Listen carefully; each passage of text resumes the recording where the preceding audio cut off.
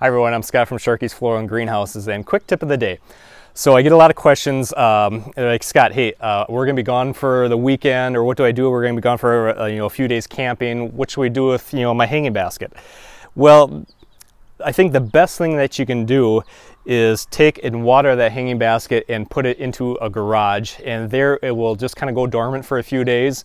And that way you're not chancing leaving this hanging basket, especially a smaller hanging basket like this. You're not chancing leaving it out and, oh, you know what, it was 95 degrees on the weekend and you're away and this plant desperately needs that daily care.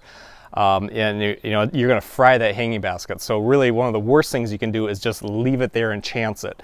It's a much better scenario if we water that hanging basket and we go ahead and tuck it away in the garage, and it will just kind of go dormant for a few days. And I do want to specify that this is not like I'm going on vacation for a week or 2 weeks. This doesn't work.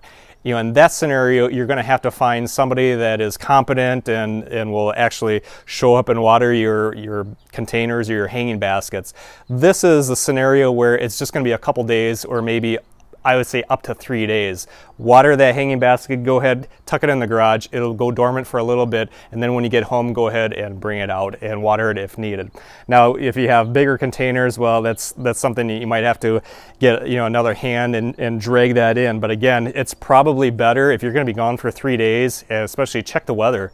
If it's going to be hot, it's just much better to take and put it inside in a garage or somewhere where it's a little bit cooler rather than chance it and leave it outside. So for a quick tip, that I hope helps you. Thanks.